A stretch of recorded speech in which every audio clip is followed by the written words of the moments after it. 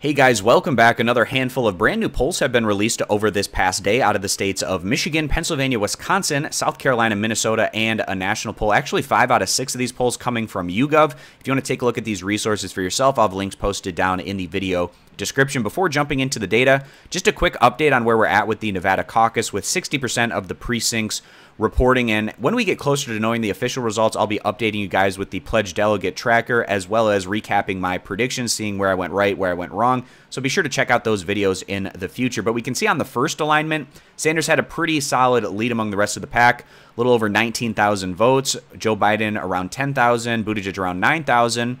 Warren at around 7,500, Klobuchar 5,800, Tom Steyer at 5,100. But what really benefited Sanders is the fact that almost across the board, he was able to get past that 15 percentage point threshold in each of these caucuses, which means his voters could stay with him and then also potentially add on from those voters who were behind candidates that didn't reach viability. So then when we go to the actual final delegate number, which is what's going to be used to determine the pledged delegates that are divvied up among these candidates, we can see a big gain there for Sanders, where he gets up to 46%, and then you have Biden at around 19 to 20, Buttigieg around 15, Warren at 10, and Klobuchar around 5, Tom Steyer around 4. And once we get to 100% of results, if you're a Sanders supporter, you want to see Pete Buttigieg drop below this 15% number, so then you'll likely get a bit more in the way of those pledged delegates, at least on the statewide level.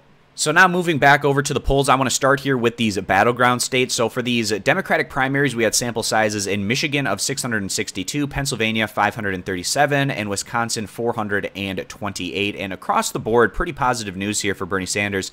He's in first place in each instance. Now, if we go back to 2016, Sanders outperformed quite a bit what the polls were indicating in both Michigan and Wisconsin.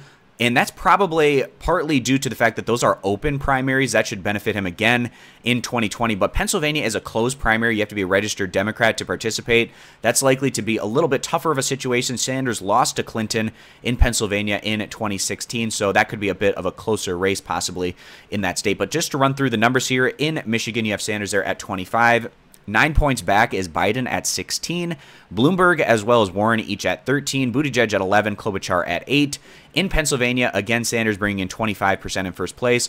Now, Biden, he has ties to the state of Pennsylvania, and then also with that closed primary, really a state that he has to do quite well in. He's polling in second place here at 20%, Bloomberg at 19, Buttigieg at 12, Warren at 9, Klobuchar at 5, and then in Wisconsin is where Sanders has his largest lead, 17 points over the second place options. He has 30, Biden and Bloomberg each at 13, and then Buttigieg and Warren each at 12, Klobuchar at 9. And just one more thing I want to point out here. Klobuchar, she is the Midwestern candidate. She makes sure everyone knows that whenever she can. But then you have these Rust Belt states and Midwestern states like Michigan and Wisconsin, and then a little bit out of the Midwest there is Pennsylvania, but a similar type of demographic. Not necessarily translating all that well for her Midwestern status, where she does the worst out of all these candidates at 8, 5, and 9 percentage points, respectively. Now I want to go down and take a look at the general election matchup numbers. These are states that are likely to play a big role in who goes on to win the Electoral College. And we can see in Michigan, we have Biden defeating Trump by 4 points. He's ahead by 1 point in Pennsylvania and up by 2 in Wisconsin. Buttigieg up by 6 in Michigan, tied in Pennsylvania, up by 2 in Wisconsin.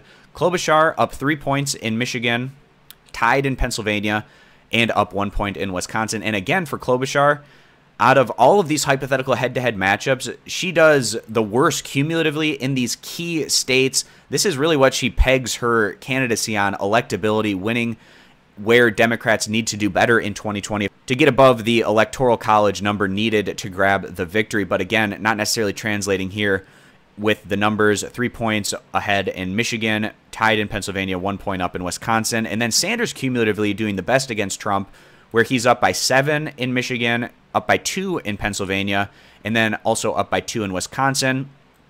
And then Warren, she's up by 3 in Michigan, tied in Pennsylvania, and up by 2 in Wisconsin. And we can see the sample sizes in a general election a bit higher than just the Democratic primary specific polls, where you have 1,249 in Michigan, 1,171 in Pennsylvania, and 936 in Wisconsin. Now moving over This is a national poll out of YouGov.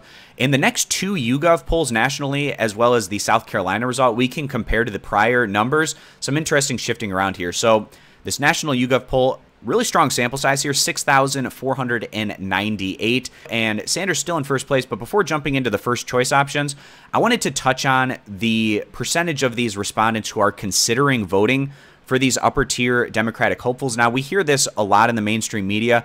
Well, Sanders, he has a ceiling that he might have a hard time getting past. Well, when you're talking about a ceiling, essentially what you're saying is the number of voters who would consider voting for you. And actually, Sanders has the highest ceiling in this instance nationally at 48% of those Democratic primary voters considering him.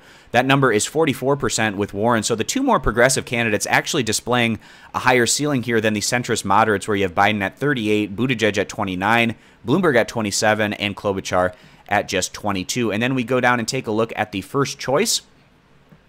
In contrast to the prior result, Sanders is up 4 points in first place at 28, Warren up 3 points to 19, and these YouGov polls have consistently been stronger for Warren than what we generally see from her in the average of the national polls. That continues to be the case here with her at 19, but also possibly getting a decent boost there after the past debate that we just had. Biden losing 1 point to 17, Bloomberg gains a point up to 13, Buttigieg loses a point to 10, Klobuchar loses 2 points to 5, and then Steyer and Gabbard at 2 and 1 percentage point, respectively. And to wrap up this national poll, also wanting to look at the head-to-head general election numbers. Biden doing decently well here against Trump. He's up by 2 points at 47 to 45. Bloomberg actually doing the worst. And with these candidates that are putting themselves in that centrist moderate lane saying, well, I can do the best because I can bring in moderates, I can bring over crossover Republican votes. Not the instance here for Bloomberg, where he does the worst, 42 to 45, losing by 3 points. Buttigieg tied with Trump at 44 apiece. And then also Klobuchar, kind of a similar situation to Bloomberg, where she's trying to make that crossover Republican appeal, the moderate appeal. Again, losing to Trump here 44 to 45. And then Sanders does the best in the head-to-head, up by 3 points, 47 to 44. And then Elizabeth Warren ahead of Trump by 1 point, 46 to 45. So now just two more state-specific polls to wrap things up. This one coming out of the state of South Carolina, in some huge swings in this YouGov South Carolina poll compared to the prior result, which came out back in mid-November.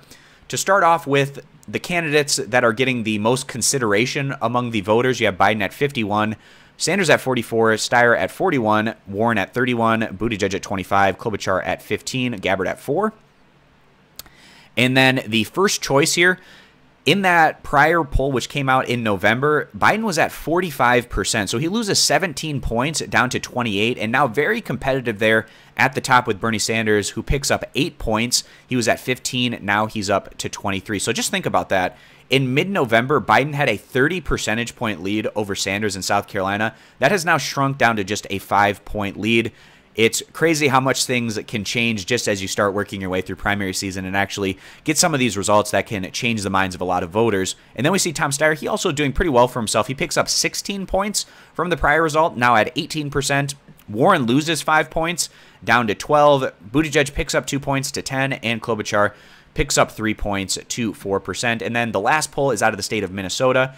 This one is posted in the Star Tribune newspaper, but unfortunately you need a subscription to get the exact data from this article. So since I can't view it there, I'm going to go over to 538 and just look at their numbers that they posted here from this particular result, which comes from Mason-Dixon Polling and Research, Inc., a sample size of 500. And the senator from Minnesota, Klobuchar, is able to lead the pack at 29%. Sanders, he did very well in Minnesota in 2016. It was a caucus back then. He really crushed Clinton in that caucus situation. It's switching over to a primary this time around, so you'd expect it a bit more competitive at the top. Sanders at 23%, Warren at 11%, Biden at just 8%, and Bloomberg and Buttigieg at just 3 percentage points. And what I think we're seeing here is that more centrist moderate vote is coalescing behind Klobuchar, which is making things a little bit tougher on Biden, Bloomberg, and Buttigieg in this instance. So those are the 6 polls that I wanted to run through in today's video. And again, if you want to check them out for yourself, I'll have links posted down in the video description. And hopefully we get something in the way of final results coming out of the Nevada caucus coming up, so I can recap those, making the official results videos, going over, updating the pledge delegate tracker, and seeing where my predictions went right and where I went wrong. Hopefully I'll see you guys back here for those future videos.